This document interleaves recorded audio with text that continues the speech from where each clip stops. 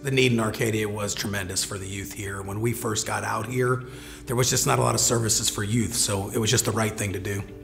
All they had was one little room, not much bigger than this, overstuffed with kids.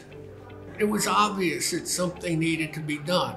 When Eric and I came out to try to look how Gloria's money could best be used, this impact here has been exponential in our investment. This community just absolutely welcomed us with open arms. There was a facility here which was pretty run down. It had definitely seen better days. It was in rough shape. But fortunately, the stakeholders saw the potential in these facilities, but the need in this community. You know, in this particular area, a Boys and Girls Club is life-changing and will be life-changing for kids and teens for decades to come. It will forever change the trajectory of so many young people's lives so that they can go on and have a great future. Walking into the inside gymnasium, I thought of all the kids who wouldn't otherwise have an opportunity to enjoy time here.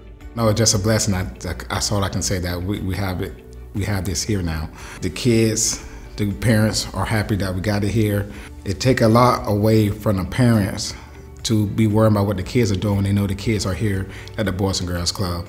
Growing up as a student here and a child in this community, we didn't have programs such as Boys and Girls Club.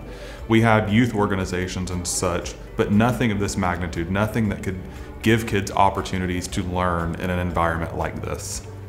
It's that transition piece from being in school, and then before you go home, help with homework, tutoring, all of those positive things that give our young folks here in DeSoto County that opportunity and that chance to succeed. Very, very important for us. This is a beacon.